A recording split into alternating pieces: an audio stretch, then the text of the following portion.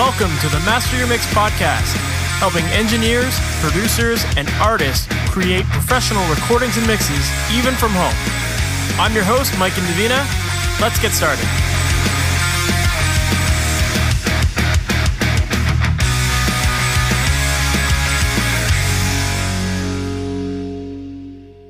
Hey, welcome to the MasterYourMix podcast. My name is Mike and Davina, and thank you so much for being here today. Today, my guest is Geoff Daking. Geoff got his start in the 60s, starting as the drummer for a band called the Magoos.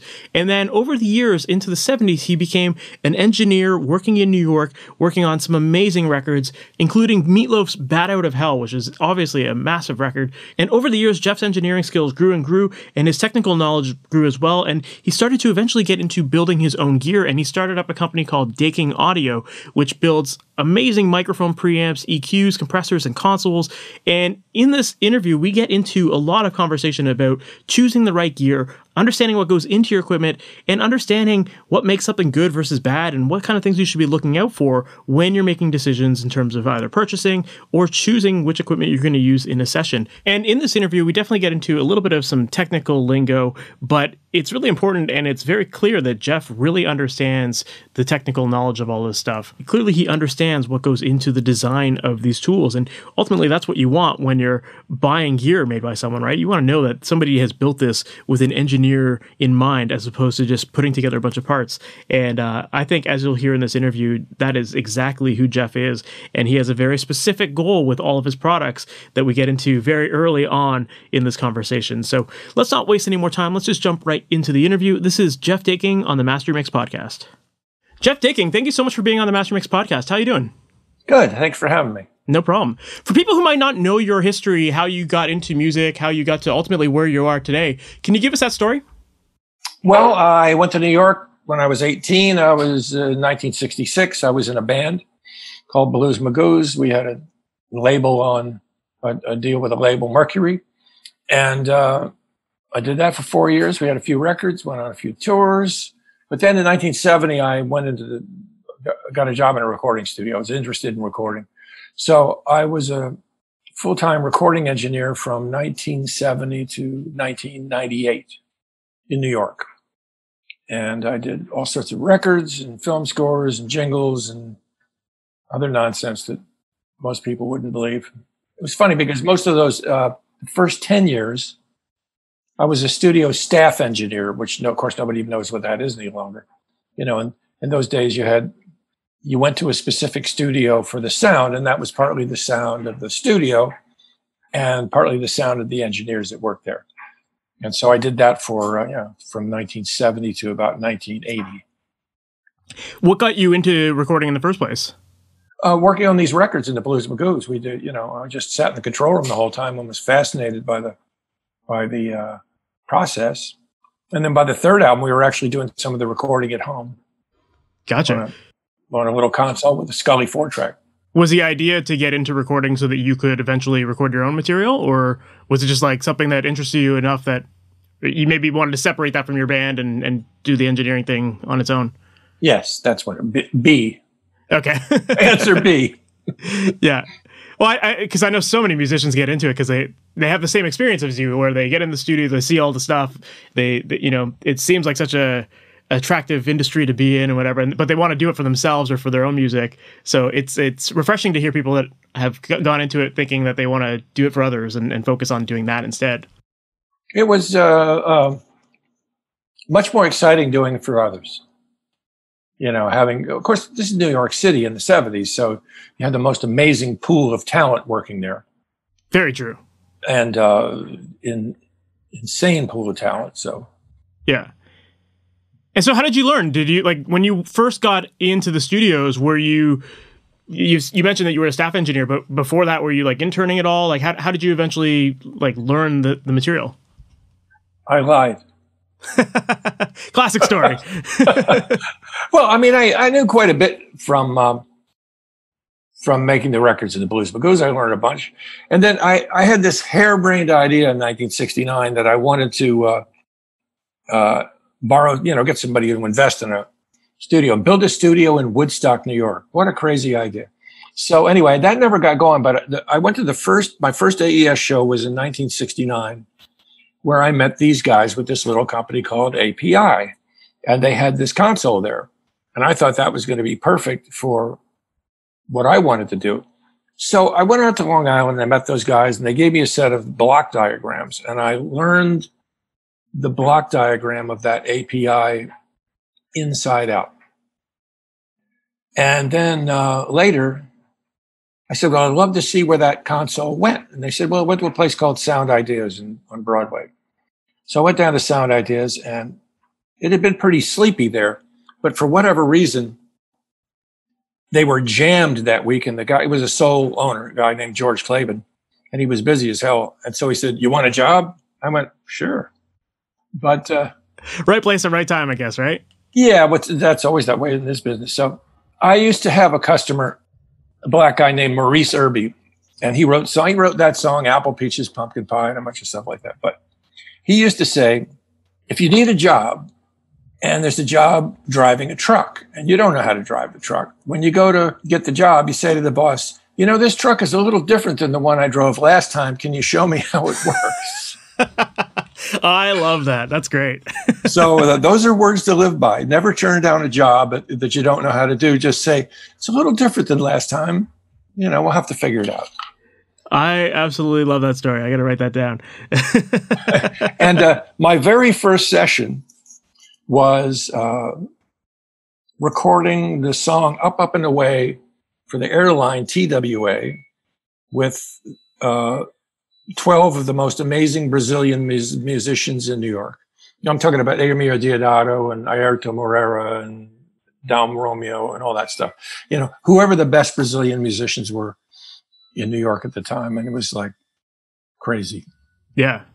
That's awesome. That's amazing. I love that story of getting in and just, I mean, being in New York at that time, obviously, like you said, there was such an amazing pool of talent there. And just from what I know, like you got the ability to work on a ton of amazing records at that time. And I was wondering if you could share some of the stories of some of the records you worked on from back then.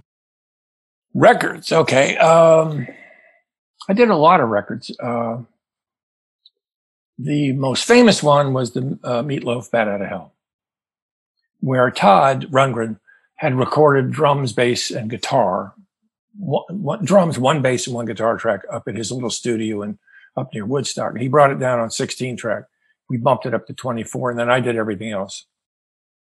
That was an interesting record because, first of all, Todd and I record the same way in that we commit everything to tape.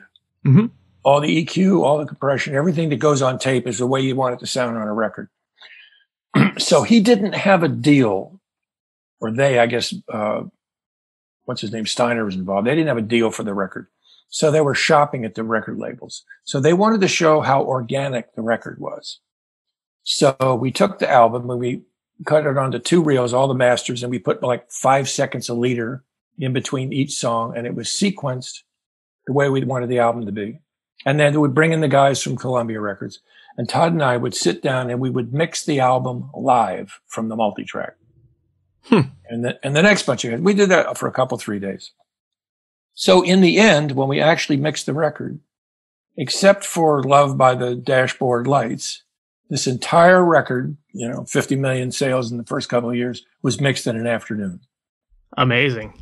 Yeah, well, we had practiced. Yeah, I guess so, right? No automation. Yeah. So yeah, that's a really interesting story. So did you guys had practiced all your moves and you knew what you were going to do going into that session, I'm assuming? Yeah, we had done it a couple of 3 days in a row with these industry clowns. That's amazing. That's a great story because I feel like so many people these days hum and haw over their mixes and they'll spend like weeks to finish a mix sometimes. And it's proof right there that it's like just you can get things done quickly and still have it be an amazing quality product and it'll sell, Well, the thing I loved about doing commercials was you have a 10 o'clock session. So you get to the studio around 9. You've had a setup set in the night before. Your assistant engineer has put out the mics and things that you expect to see. And so you have 40 guys in the room. And at 11 o'clock, they're gone. There's no screwing around. You have to get it all, and you might have 4, 5, 6 minutes of music on tape. It is no bullshit. It's what I call driving a race car. But That's what I really liked about it. And of course, you had the most amazing talent. You pick any name that you ever heard in New York City, and those were the guys in the session. Dave Sanborn, Lou Marini, Tom Malone, Steve Gadd, Will Lee. It was like all the famous string players, horn players. It was great. That's amazing. Yeah, definitely. Well, when you're working with caliber musicians, like musicians of that caliber, it definitely makes the job a lot easier, right? Yeah. And let's see, one of the more interesting records I ever did was I did an album with Lou Reed, where for whatever reason, Lou didn't want anybody in the studio except him and the engineer. So it was just Lou and me in the studio from 7:00 at night till about 3 or 4 in the morning for months. And then we go to mix this record, and then we do the rough mixes, and we put the wine and cheese party together for Clive Davis and, Arista and all that. Well, this album, which was called Street Hassle, had songs like I Want to Be Black. I don't want to be a fucked up middle-class college student no more. I just want to have a stable of foxy little whores and have a big prick too, and be like Martin Luther King and get shot in the spring and fuck up the Jews. Wow. You can play it. You can find out it. Oh, it's a long story, but so we do the little wine and cheese party, and Clive and his minions are sitting in front of the console, listen to this, and the whole thing is over. And Clive stands up and says, "Lou, this album is relentlessly offensive," and walked out of the room. And they dropped him from Arista. But you know what? It was my fault. Lou never spoke to me again.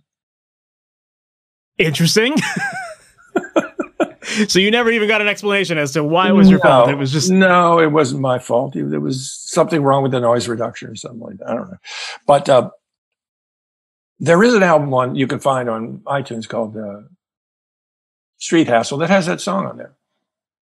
If you think I may... No, I believe you. I believe you. I was going to say, it would have been better if he hadn't released that, I'm sure, right? Probably the most talented guy, I think, by and large, I ever worked with Luther Vandross. Oh, wow. Yeah. He's a monster. Nice guy, very funny, incredibly talented.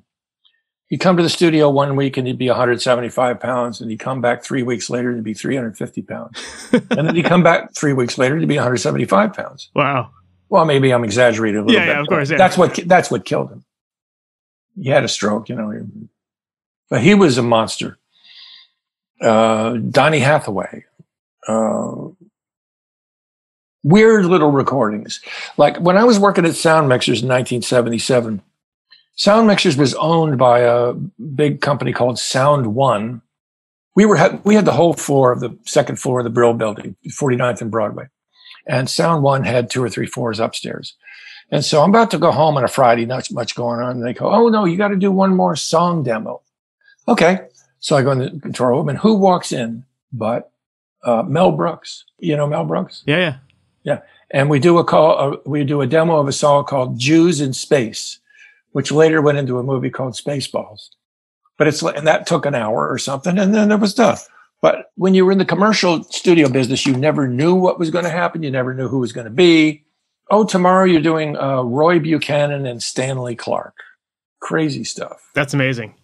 That's really interesting because, yeah, you would have had, I mean, if you were just the engineer, you must have only been handling the engineering side of it. And I'm assuming that there was someone at the front desk kind of that was working on getting the leads and bringing in those sales, or was it just like, that was the industry? It was just like, so that industry was at the time was just so booming that like there was, was there limited studios, limited options for people to go to, or was it just there was that much talent out there that it was always good talent? First of all, put it in perspective. So in New York City, in, let's say 1975, there were probably 50 studios, a half a dozen really big ones. So if you wanted to make a record, Joe Blow wants to make a record, you have to go to one of those studios. And so just to book time, you have to have credit rating. You have to have the money to do it. You're talking about $175, $250 an hour to make a record. Later, when we got MIDI and all that stuff, we got what we call the democratization of music. Well, we didn't have that in the 70s and early 80s. It was pretty much whatever Tommy Mottola and I'll think of it in a minute. But anyway, it all had to filter through the record companies. largely there were very few. The only people who made their own independent records, well, I mean, it was Todd Rundgren, but where you do vanity records, where there'd be some orthodontist from Richmond who would come in and have $100,000 and they would make a record. Gotcha. Morris Levy, he was the guy. I remember him. Yeah. He had, Dinah Washington and Roulette Records and all that stuff. He was a complete criminal, one of the great criminals of the industry. There's lots but of them. It was filtered through, Morris Levy and Tommy Mottola and those guys. Yeah. That's amazing. Yeah. I mean, it's just when you look at the music from that era and the fact that you got to work with so many of those artists, that's very impressive.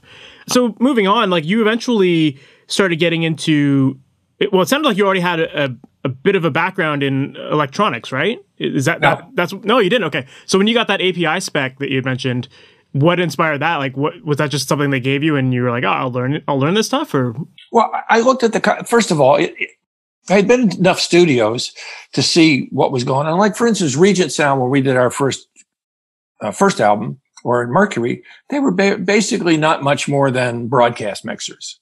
And Mercury, when we started off, we were in 3-track. In the entire first album, we didn't get more than 4-track. Then I think maybe on the second record, they got 8-track, or maybe the third record. So we were progressing through from very simple setups to more and more complex. Mercifully, I didn't have to learn everything at once like the kids do now. I was able to start with Sound Ideas. We started off an 8-track with 16 inputs and an EMT and 2 other reverbs and a couple of limiters and a couple of mics. So it was pretty simple. You can work your way up, but now, it's much more complicated, especially with digital. But I had no electronics background whatsoever. And the reason I got the little bit of electronics background that I have now is that unlike A&R, which was a big studio, Phil Ramone's place, and some of the other big ones, we had no maintenance man. And so I had to learn enough to keep a session going. I mean, if something broke on a session or if the console went down, I had to figure it out because it was either that or you go home. Gotcha. So I bought, back in the day, those Army electronics manuals from the Bureau of Printing and Engraving, 25 cents for transistors and 50 cents for tubes, whatever it was. And I commuted from New York City and I had an hour and a half each way on the bus to read this stuff. And so I learned a little bit about it. I'd say so, because eventually you started your own production line of preamps and compressors and stuff like that. So obviously you knew enough to get into that world. How did that come about? Like, you now commercially sell your own like preamps and compressors, and they sound great. And they're all over the place, and you've got consoles that you build as well. How did that come about? And with so much amazing gear out there already, like what made you decide to start building your own equipment? Well, there wasn't any amazing gear out there already. See, when I started, let's say 1988 was about the time when MIDI really started catching on. And I think maybe 89, 90, then you got Digital Performer. And then there was Pro Tools was called Sound Designer, and it was only 4 tracks and yada yada.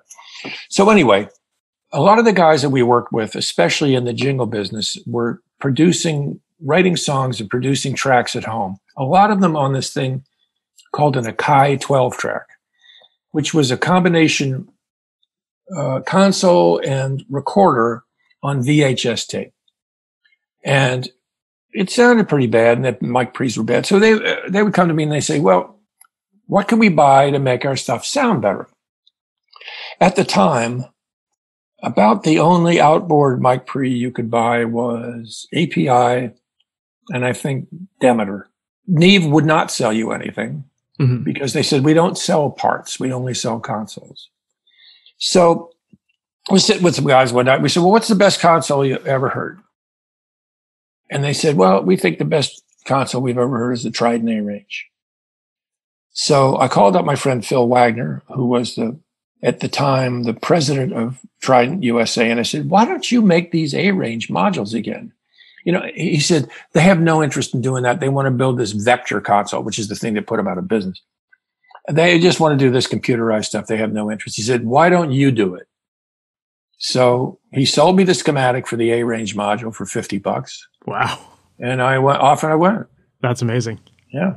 So at the time, was your intention just to build enough for like a couple guys here and there, and then it just blew up? No, I wanted to be a millionaire. I thought I was going to sell 1,000 of these things a year. I couldn't tell you how wrong I was. The other thing was I borrowed an A-range module from Lenny Kravitz's studio, and I was able to really intensely figure out what was going on and measure the inductors and all that kind of stuff that they were using. Gotcha. So that's what I did, and it evolved from being the mic pre-EQ to the mic pre-4. No, the next thing was the compressor. That was my design. The FET, what we call the FET2 of the old 91579, that was my design. And then we did the mic pre-4. And then in 2000, I started making the original series consoles. And then we did the FET3. And then now we have a bunch of other things. And now we have a new console. So, and the console thing went to sleep during COVID, but it seems to be waking up. It's interesting because you made it sound like you started building these preamps to help the people that were in the home studios and doing their own thing. And now going to the console route, it's kind of like going backwards a little bit, right? Or like the bigger footprint studios and all that, right? Still home studios. Still home studios. I've only ever sold one console to an actual recording studio. Recording studios don't have any money. It largely goes to people who are recording at home and know better and have the money to do it. I think our biggest customers are men in their late 40s, middle 50s. They always played music, but they went off and did something else. And now they got a bunch of money and they're building a house somewhere and they put a studio in it. There's a lot of that. Good market. Well, it's a small market. Yeah, it's a smaller market, but there's definitely people in there that it would work for. Well, I've had a customer for a console. He was a PR guy in Chicago. He had $300,000 or $400,000 worth of guitars in his basement. I mean, listen, some people have hobbies. Some people have a sailboat. Some people have motorcycles. Some people have Hasselblads, and some people have recording studios. But by and large, rich people want to be in entertainment. Largely, I've found. They open restaurants, which are entertainment. They invest in a Broadway show. They build a recording studio. They do something like that. It's very interesting, but also very true. There's some sort of psyche thing in there. I mean, how many rich dentists do you know who built a restaurant downtown? It's true. You know? Yeah. Well, that's interesting because I've seen in a bunch of the documentation that you have for your products, I've seen a lot of mention of the idea of building gear that works for the home studio market. And I'm wondering, like, how exactly would you define the differences between gear that is meant for home studio versus that large format analog console studio? Dollars. You know, there's a lot of cheap stuff. Somebody John and Yellow once asked me, what's the difference between a $100 preamp and a $1,000 preamp? And I said, $900. There's a lot of cheap stuff out there, and people think they're going to do well by buying it. There's an old saying, carpenters will say, I'm too poor to afford cheap tools. If that makes any sense to you. Because you buy them over and over again. Yeah, exactly. So the fundamental of my design, besides sounding good, is to make it easy. I don't want anything that's complicated. My motto is get home early. I don't want anything that has, mic pre's that have variable transformer impedances and this and that and everything. I want to be able to plug the stuff in, have it sound better, and go into whatever you're recording to. Pretty simple, really. I love that. A lot of people overthink it. It's very true. There's something to be said for just like creating efficiencies. And if your gear your gear often is a big part of that efficiency system that you can create. So if you have good stuff that gets the job done, use it. And it shouldn't get in the way. You don't want anything that gets in the way. Like too many microphones, too many choices, too many preamps. That's my other gripe. Oh, I have 12 different preamps because I want a color palette. Bullshit. That's nothing but a waste of time. You want to sit down and make records, I don't care whether it's an API or one of mine or a Neve or a Needs a Tech. All the preamps should be the same. You don't want to go halfway around the drums and change preamps. It just makes everything take longer. And clearly, consoles are the most efficient way to record. For sure. It's straight line. You have all the same thing for every channel. Yeah, that makes a lot of sense. So in your opinion then, with, on that idea of different preamps or different color, like there's obviously lots of differences of opinions, but in your opinion, what ultimately makes a great preamp then to you? Well, first of all, in my humble opinion, it has to have a transformer. To me, if it doesn't have an input transformer, then you're really on shaky ground right away. And for people who might not understand what a transformer is, could you give us like the Cole's notes on that? Well, a transformer is a magnetic device that converts one voltage into another. But the other thing that it does is it provides a specific termination. What that means is if you have a really good microphone, let's say you have some expensive tube microphone with an output transformer in it, it wants to look into a specific termination. If it doesn't look into that, then it doesn't sound the same. If you take a microphone that's designed to look into 12, 1500 ohms and you put it into 10,000 ohms or 600 ohms, you got a different microphone. So you want that to be consistent. And the other thing is, one of the things that people do wrong, even with transformers, is that they make it so that when you put the pad in, the reflected impedance changes.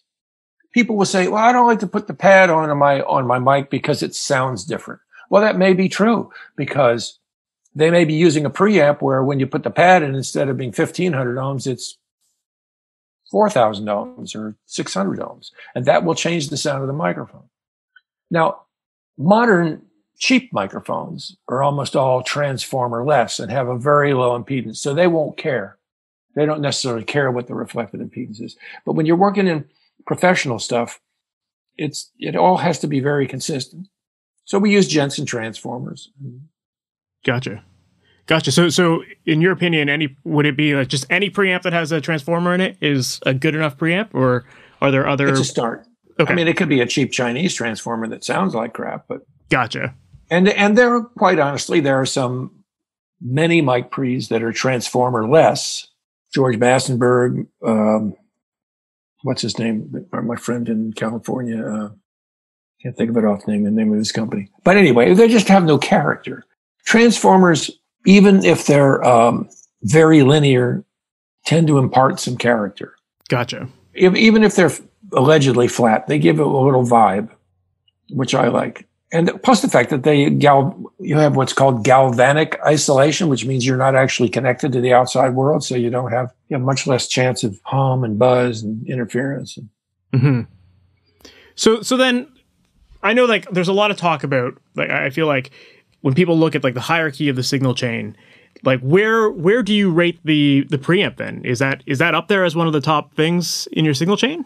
The microphone and the preamp, Yeah. You can't polish a turd, you have to have a decent microphone. You don't need a lot of different microphones either. And you need a good preamp matched to it. For instance, I'm not a fan of SM57s. Never used one, never owned one, don't like them. But then a lot of people do. Mm-hmm. It's very opinion driven. To me, a guitar should always be recorded with a large diaphragm condenser microphone is a FET microphone. That right there is the secret to that. Not a tube, but a FET. And is that just because of you just prefer those microphones, or you prefer the way those microphones? I guess your point is that you should always be pairing the microphone with the right preamp for that mic, essentially. The preamp is a whole other thing, but if you have even some very inexpensive Audio-Technica microphones, they make some pretty good, but you don't have to have a U67 or something fancy like that, or U87. So then when people are buying microphone preamps, like another thing that I often see is people will say things like Class A or Class B, whatever. What exactly does that mean, and why is that important to someone who's buying a preamp? Okay, Class A is kind of a buzzword. In the nuts of it, anything that uses an op amp, that's a broad statement, but largely any thing that uses an op amp, an operational amplifier, runs on bipolar something, usually 15, maybe 16, bipolar 24. Where the signal passes through the 0 point, which is in the middle, you get what's called crossover distortion. In a Class A amplifier, they don't run on bipolar power. They run on a voltage at the top and 0 at the bottom. Our stuff starts out at 48. Most of it runs at about 38 volts and then 0. So there's no crossover distortion because you don't have it. Class A stuff tends to draw a little more current because the signal is always on. It's not being turned on. The amplifier is always on. It's not being turned on by the input signal. Gotcha. It's kind of complicated, but basically that's it. Well, Neve is single-ended. All the old Neve stuff is single-ended. That runs in 24 volts. Our stuff starts out at 48 because we also use it for Phantom. The old Trident stuff was single-ended. Helios, all that kind of stuff. API was always bipolar. MCI is bipolar. Op amps. So would you say that because you're not getting that crossover distortion, generally the signal with a Class A microphone preamp is going to just be cleaner in general? Can be. A lot of people are able to get the crossover distortion out of bipolar op amps, but it's... Yeah, you just got to drive it a lot harder to get that saturation out of it, I guess, right? I don't think saturation is where the crossover distortion comes. Saturation can come from a couple of things. You can overload the transformer, which is probably a better way to do it than overloading the preamp. Gotcha. And when you say saturation, there are many things you could saturate. I guess that's a good way to look at it, because then, yeah, a lot of preamps have an input and an output. So when you crank the input, that's correct me if I'm wrong, but that's saturating in the transformer, right? No. Okay. When you crank up the input, largely that's feedback in the first amplifier. So that's where you're saturating the amplifier. I mean, if you're putting a level into the transformer that the transformer can tolerate, and then you want to saturate something, then you turn the preamp up and then you turn the output down. If you want the transformer to saturate, then you'll want to have some kind of microphone that has a very high level output, and you won't put the pad on. And then you'll saturate the transformer probably and the preamp. Gotcha. Okay. No, that's a great way of putting it. And I think anyone who's trying to hear the differences between those different areas of saturation, that's a good way to test all of that and actually hear what the results would be. That's great. I'd also love to talk about compressors, because I know that you have also built a bunch of compressors. So in your opinion, what is it about different models of compressors that people, what is it that people should be looking out for when trying to determine which compressors to use? Okay, so when I made my first compressor, you know what a Ben Franklin is, where you make a list of all the things that are good and bad? Yep. I made a list of all the things that people like, and I took all those compressors. You take a Fairchild, you take an LA2A, you take a 1176, you take all the compressors that people like, and then take all the ones that people don't like. And in the ones that people like, there are some characteristics that are always the same. They're always feedback. Now, feedback is a little weird little thing. So imagine this. The signal comes into the compressor, and then it goes through whatever the gain change element is. Now, the gain hasn't been changed yet. And then it comes out of the gain change element, and it goes to an amplifier. Then, after that, the signal comes out and goes back into the gain change element, which is, in theory, is backwards, right? Because you're attempting to change the gain after it's already been through maybe a half cycle. But that's what works. That's what's called feedback or hysteresis.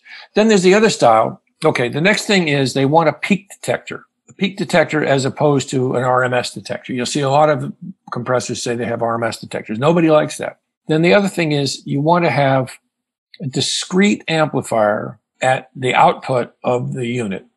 Okay, now, what do people not like? They don't like feed forward. If you look at the data sheet for any company that makes VCAs, for instance, and you say, and they'll all have a data sheet that says, this is how you make a compressor. They're always sampling the signal before the gain change element, which is called feed forward. They're almost always RMS detectors. And this is why VCA's got a bad rap. The other thing about a VCA, unlike other amplifiers, is that it does not have voltage output. It has current output, which means it has to go into a little amplifier to convert the current into voltage. It's exactly the same as a summing bus. Now, most of those VCAs within the VCA have a shitty little op amp that does that conversion. So right away, you're using feed forward, using RMS, and using a crappy little op amp to convert it back to voltage. It's a lose, lose, lose right there. Now, our first two compressors were all FET compressors. FET compressors are much more complicated to build. They sound great. The FET is very temperature unstable. So if you put a FET compressor next to something that generates a lot of heat, it doesn't have to go up but a few degrees for it to drift off 2 or 3 dB. So they're temperature sensitive, and they have a very limited range in how much compression they can do, maybe 25 dB. So we made the original mono one. Now we make a stereo one. Now we make a stereo VCA compressor. And that compressor, and this goes for the one in the console also, is set up like a FET compressor where it's feedback. It has a peak detector and it has a discrete amplifier after the VCA to convert the current to voltage. And that's what we do now. And that's for a lot of reasons, because A, they're not temperature sensitive. They will be able to, they can shut off 60 dB. And the other thing is that the FETs that we use in our compressors have been obsolete for about 20 years. And about 10 years ago, I bought, I don't know, 7 or 10,000 of them and keep them in inventory because you can't get them anymore. So the future for FET compressors in any volume is dim because you just can't get the FETs any longer. There's only one FET that ever really worked out in audio, and I have 10,000 of them if anybody wants it. But anyway, so we do it in VCAs now. And it behaves like a FET compressor. Very cool. So for people who might not understand the differences in VCA, FET, like opto, tube, like those things, like how would you describe the sonic differences between them then? Obviously, there's a technical element to how they're made, and that contributes to the sound. But okay, one of the most important things that affects the sound in a compressor is the side chain. And that determines how quickly the compressor can attack and how it releases. Now, in the case of an optical compressor, especially the older ones that have a lamp in them, that's sort of predetermined because the lamp has a warm-up time and then it has a cool-off time. So the attack and release, like in a true LA2A, is determined by the lamp itself. Now, lots of modern ones use an LED, which is faster, then they have to put a time constant around them. But that's how that one works. But it's largely in the side chain, how the compressor thinks about the signal that came in and what it decides it's going to do about it. Like what it's analyzing, basically. Well, it says, I got this signal. What do I want to do this? I think I want to limit it in, 200 milliseconds or 30 milliseconds or whatever it is. And then what I'm going to do? Well, let's see. It's a simple one, so I'll just let it go after, 100 milliseconds. No, that was kind of loud. Maybe I should let that one hang for a little longer. See, that's what I call about variable time constants. Ours always have a setting in the release, what I call the auto, where the release is not fixed. It's dependent on how loud the level was and how long it was there, if that makes any sense. Yeah. Okay. Yeah, that makes sense. The fast one is just one thing. It just goes up and it goes down. But the auto, it goes, wonder what we should do about that. It's like actually analyzing and thinking about what to do. Sort of. Yeah, sort of. It's a capacitive network, but yes. I do the thinking, it does the work. Fair. So then as far as like sonic character between a FET compressor or VCA or tube, like how would you describe like the tonal differences between them? Well, okay, so let's take a Fairchild, which everybody wants. It has giant transformers, it's tubes, and it has a very interesting side chain, so that's one sound. The 1176, never a device I was ever interested in. I don't like the 1176. It's got a really ratty output amplifier. And, it's funny because when I started at Sound Ideas, we had an original pair of LA2As. And for a space consideration, George sold the LA2As and he put in LA3As, which are essentially the same thing, only half the size in their transistor. Mm-hmm. And they sounded like crap. Those things I don't know what that amplifier was in the LA3A, but it was like one day we went from having U67s and LA2As to U87s and LA3As. It was like, what the hell happened? So the output amplifier has something to do with it, the transformer. But largely, the gain change element has something to do with it. Like the Neve 33609, that's a diode bridge. That's some thing where they're making the voltage drop over diodes and then bringing the gain back up. That's one way. That's a pretty clean way of doing it. Well, I mean, those are the basic ones, right? You have opto, FET, tubes, and VCA. No, the one I just said, diode bridge. Cool. Yeah, because I feel like people are looking at all these different compressors. I mean, most of the people listening to this are probably using plug-in emulations of these things, but you have all these different options, and it is important to understand the differences in the different design types so that you know how it's going to react to your signal and ultimately change the sound, right? Compression is one of the things that the DAWs do not do well. It just doesn't work out. EQ, sort of, which is why it's very hard to sell equalizers these days, because people think, oh, I'll just do it in the box. But compression in the box is really not good. And why do you think that is? I don't know enough about the way it does it, but I think largely, even though they say it isn't, I think it's done feed forward. I don't know why. I could just tell you that it doesn't sound like much. And if you really want good compression, you do it outside the box. Gotcha. It's interesting because there are some models of compressors. I'm thinking of like the APIs that actually have a switch that allows you to go from feed forward and feed back, correct? We actually can do that in our new console too. Very cool. And those APIs that you're talking about are VCAs. In our console, presently, the feed forward version is much more aggressive. And it's probably the most aggressive mode we have. And it's almost like a ducker. So if you want to do drums or something like that, you can really pound the crap out of them. Very cool. If I'm just sitting down and doing a vocal or guitars or something, I'm going to use feedback. Gotcha. Well, yeah, let's talk about the console a little bit more, because that's definitely something that you guys are working on these days and putting out a lot more of them. And it's obviously a culmination. I can't remember the word there. Culmination. That's culmination of, there you go. Thank you. Culmination of all of your work over the years, building the preamps, building the compressors and EQs, and putting it all into one large format device. So, tell us a little bit about those consoles and what they include and what people might be using them for. So the console has the same mic pre we've always had, the same VCA compressor that we're using now, the same 4-band EQ that we've always had. So the console is kind of interesting in that it has two basic configurations. In its basic configuration, it is a legacy console where the signal comes into the mic pre, goes into the compressor, goes to the EQ, insert send, insert return, fader, out to the buses. 3 or 4 signals together, like the drums, and you put them on track 1, which of course is not how anybody records now. So then we have another mode where you press 2 buttons and you get mic pre, compressor, EQ, insert send, insert return, direct to your recorder. Then the recorder comes back on the large faders, and the recorder drives the buses. And so then the buses are stereo. You got the aux sends. And with the multi-track buses, largely people use that to drive personal cue.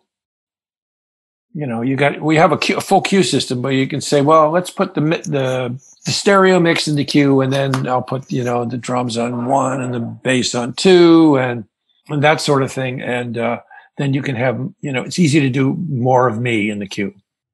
That's very cool. That's a smart way of doing it. It's like kind of just a modern take on a console then. So we have a typical console has 16 inputs, and then it has 8 returns, which we would call effects returns, but essentially they're identical to the inputs, except they don't have the mic pre-compression and EQ. They have all the same routing. And then there's an 8-way mixer, which is just for mixing stems. It's another 8 points to get into the stereo bus. And then each input module actually has 3 inputs. It has mic, line, and monitor. And in that mode we were just talking about, your recorder return is coming back on the monitor input. But you could push a button and it will send the monitor to the 5/6 aux sends. And so you now have a separate mixer, so to speak, a separate stereo mixer. And then that 5/6 individually by each channel can be set up to the multi-tracks. And so it could go off the 5/6 bus and go up to the multi-track, so you can do stems. So in theory, a 16 input in remix, 16 on the main faders, 16 on the auxes, 16 separate signals there, 32, 8 on the returns, and 5/6 has to come back somewhere. So you get to use 6 more on the mixers. So you can literally mix 46 separate inputs on remix. Wow. On a 16. And that goes up, of course, exponentially at 32, which is 32, 64, 72, and 680. Wow. And that's everything is balanced too, by the way. None of this is some funky little unbalanced input or anything like that. Yeah. Everything is balanced in and out. It sounds like you've obviously built it for kind of this digital era of people working in the box and then sending stuff back to a console and summing it through there. Are there any features as far as like automation with the faders or anything like that? Or is it just... Yeah, we have an automation system we've been working on. We haven't actually implemented it yet. There are many automation systems. The fader bays will accept virtually anything from one of the Karl Malone systems to flying faders to GML if you get an old one, whatever. There's plenty of room in there to put any kind of a fader system in it. Cool. That's awesome. Yeah, I imagine that's something that people would definitely find helpful to have that kind of integrated with their DAW even more. The automation system is controlled by the DAW, but it does moving faders. And so it can work in two different ways. It can control the audio within Pro Tools, operate the VCAs or whatever it is within Pro Tools, or it can put the audio in the fader, or it can do a little bit of both. Our faders have a switch. It's funny. I called up Joe Ciccarelli one time and said, "Can I come by?" And he says, "Sure," because the assistant is zeroing the faders. So I get there. The producer had done a mix on a laptop on an airplane or something, and he had it all broken out into stems. And so they have to then take the line inputs and zero them all out. Well, that means they're taking a tone and putting the thing and moving the fader and all that. So I said, that's silly. So then after that, we put a switch on the faders, which bypasses the fader. There's a calibration screw. They're set to unity gain at the direct out, so that you can just flip the switches and take your Pro Tools mix and let's say it's 16 stems and reliably get the same thing, but with analog summing. That's amazing. And then if you want to have a little EQ or compression or something like that, or add some effects, you can do it. And then if you want to just change one level quickly, you just flip the switch and move the fader. Very interesting. So yeah, people would still technically have to zero out the EQ points that people have already kind of roughed in, but as far as like fader level, that would automatically go to zero. Yeah, well, assuming that you're going to use the EQ that's in the DAW, and then if you want to add a little extra. Gotcha. I see what you're saying. Yeah, that's very cool. Very cool. Well, speaking of EQ, I noticed that like with a lot of your units, you tend to use stepped EQ points. And I was just wondering, like, is that a decision that's based off of like technical design limitations for like the size of what you're building? Or is that just a preference that you have as far as steps versus like having a total sweepable parametric EQ? Well, it's sort of the opposite of a design limitation. Okay. Because in this case, each frequency is a tuned filter that does a specific thing. When you take a parametric EQ, probably somewhere in the sweep, it's pretty good. And the rest of it is just some compromise. It's not tuned for any of those other frequencies. It's just kind of sweeping across some.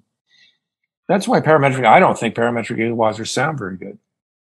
I would rather have an EQ that you land on 3K, you know what it's going to do, and you know what it sounds like. Every one of those things is individually tuned. Gotcha. And with stepped EQ, like, because obviously the parametric EQ, the advantage is that you can change like the bandwidth and the Q settings. With the stepped, that's proportional? What was the motto? You've drifted away from the motto. Get home early. Yeah, get home early. Yeah, that's right. Oh, I think I'm going to go and change the Q on the top. Come on. You've broken the cardinal rule. I love it. No, that's a great example of you implementing that motto into your work. Yeah, I love that. Yeah, and obviously, like, I mean, I guess one of the other advantages is that you are an engineer. You have that background in recording as well, so you've worked with these frequencies. You know what you like and your settings are. So it's not just like somebody who's building this technically who doesn't actually implement this stuff or actually use the equipment. Like, you're someone who's coming into it with a musical ear. Okay, there's a question. How many people do you know who actually build audio equipment who have ever used it? I would like to think a lot of them, but Okay, who? Fair. Did Rupert Neve make records? No. Massenburg makes records. Yeah. I make records, but does John LeGroux make records? I don't know. Yeah. They're very few to none people who have ever been in the commercial studio business who actually make gear. That makes a lot of sense. That like, yeah, you're good at making people trust you, man. What can I tell you? No, that definitely. Well, you like it or you don't. I mean, it's true. Yeah. Maybe you just don't like it. That's possible too.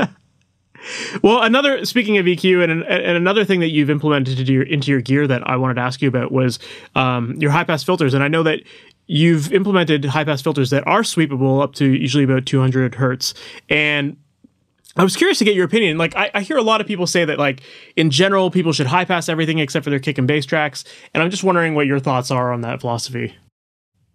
Essentially, yes. But if let's go back to studio days. So you're in a big studio. It's probably well designed. It probably has good isolation. You're listening on big speakers, so you can hear the low end. And you're recording to 30 IPS tape. 30 IPS tape doesn't have anything below 40 hertz. It just rolls right off, drops off like a canyon. So you're pretty well protected. Now, kids at home, they're recording with some large diaphragm microphone in a bedroom. You got UPS trucks driving by. They're working on little speakers where they can't hear anything, plus the fact that the neighbors will kill them if they can. And the DAW will record 10 hertz. What could possibly go wrong? So this is where I started off on the Mic Pre 1. I've always had a high pass filter, but it was just a fixed frequency. But on the Mic Pre 1, I said, this unit is designed for the home user who has one microphone. I said, what can I do to make it easier for them? High pass filter. You get a woman in there singing, and you turn that thing up until you feel it, and then you just crack it back a little bit. Because in digital, you can accumulate a tremendous amount of low frequency energy on tracks, all of which takes up room and processing. And there's no point in it. You just want to get rid of it. So I always use the high pass on my consoles when I was engineering all the time. I use the high pass filter all the time. There's no point in recording, 20 hertz on a vocal. What are you getting? Foot shuffling and the mic stand rattling? So yes, use it all the time, and until you feel it. Even on a bass drum, maybe you want to touch it, because if you want a bass drum to sound like it was recorded on tape, then you need to take a little bit of that really low stuff out. Gotcha. That's a great tip, because I think that a lot of people forget the fact that they're just recording in a different environment with different equipment than what a lot of this classic equipment was built for. Yeah, I mean, if you listen to really, really good sounding records, almost all of them were recorded on tape. And you listen to the drum sounds. Like, one of my favorite bass drum sounds is one that Ed Cherney did with Bonnie Raitt, that album he did where the Nick of Time and those things. Listen to the quality of the recording on that. It's really, really good. If you want to sample a bass drum, that's where to steal it. Yeah, I'll have to check it out. Although people shouldn't be stealing, we'll stress that. No, but yeah, for sure. Last question that I wanted to ask you is that there's a common expression that I hear a lot of engineers use these days, and it's basically, it's about the ear, not the gear. And as someone who is an engineer who also builds gear, I'm curious to get your thoughts on that. Okay, so you can make terrific records on terrible equipment, and it's been done over and over, because the most important thing is the song and the performance. So the equipment really shouldn't make any difference. It makes it easier if it's good. You don't have to wrestle with it so much. But the other thing I want to say is use your ears and not your eyes. Because one of the things, and I say this over and over, is that I think the DAW is a terrible recorder. It's a great mixer, great post-production tool, but it's what I call the bitchy girlfriend that always wants attention. You're always looking at that instead of the artist, or watching on what's going on in the studio. And then you'll dial in some EQ curve, and you'll look at it in Pro Tools and you go, oh, that can't be right. Look at those weird things. And you'll straighten it out. It's not something that you should be paying attention to. You should just have the thing set up for levels, metering on the console, and off you go. and watching what the singer is doing, watching what's going on in the studio. Makes me crazy when people just stare into the screen. It's almost like all plugins should have like a dark mode where like as soon as you start to adjust the knobs, the screen goes black. Like that'd be brilliant. Oh, you mean so you'd actually have to listen to what it's exactly, doing? right? Yeah, because you look at it and go, well, that curve looks good. That must sound good. Yeah. Like, no. Especially at EQ curves. You can come up with some really wacky EQ curves with an EQ. And then you look at it and you go, oh, that can't be right. Yeah. And then you'll fix it. Fix it to visually look good, but no one will ever see what that EQ graph looked like or and even it care. probably sounds worse. Yeah, exactly. I've often said this and nobody wants to hear it, but I think one of the best digital recorders is Radar. Give that to the Canadians, right? Yeah. Because it works like a tape machine. Doesn't require any. You can look at it if you want to, but it doesn't require any looking at. You do that, and then of course the later versions of Radar had Pro Tools built in. So then you go and you flip it into Pro Tools, and you got all the Pro Tools stuff. But the fact that you have to look at the DAWR recording is the most irritating thing to me. That's definitely a really good point, and yeah, something that people should all pay attention to.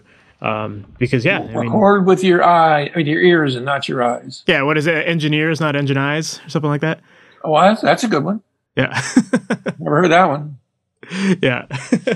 Well, Geoff, thank you so much for taking the time to come on here today. And I just think that all of the information you gave here just really puts things into perspective in terms of like what to be listening for or what to be thinking about when selecting gear, and just giving us that technical knowledge. I think is super helpful and will help a lot of people with their home production. So I wanted to just say thank you for taking the time. If there's anyone who wants to learn more about you or your products online, what's the best place for them to do that? Daking.com, DAKING.com. Amazing. Well, and tell the kids all to buy consoles next year. Of course. I'll put it in the show notes. We'll tell everyone buy a console. Here's a link. Here's a link. Yeah. We have financing on there, the whole thing. Just get it, just throw out all that crap that you bought over the years and put it all in one pile of money and buy a console. You'll make your life easy. Love it. All right. Well, I'll definitely add links in the show notes for everyone to go to your website, check it out, and buy a console. So that was my interview with Geoff Daking, and that was a great interview. I love the perspective that he gave of building gear that is meant for home studio use versus working in larger format analog studios using a ton of gear that most home studio engineers don't have. And I just love that he's building a lot of efficiencies into the gear that he creates. And I think that when you hear him talk about his motto of get home by 5, and when you look at the features that he's built into his equipment, you can really see the correlation there. And I just think that it's a refreshing take on building equipment that doesn't just sound good, but actually creates efficiencies in the studio. And I just really love the Daking gear. It sounds amazing. So you should definitely check it out. So Geoff, if you're listening to this, thank you so much for taking the time to be on here. And for you, the listener, make sure to subscribe to this podcast on whatever podcast platform you like. That way you're notified about all new episodes as they go live. They go live on Wednesday mornings, so you definitely don't want to miss out. We've got tons of great interviews scheduled coming up, so definitely make sure to subscribe. That way you don't miss out. And also make sure to visit MasterYourMix.com. That is a website where I help out musicians with creating pro-sounding recordings from their home studios, and we make the process of recording, editing, and mixing your music easy.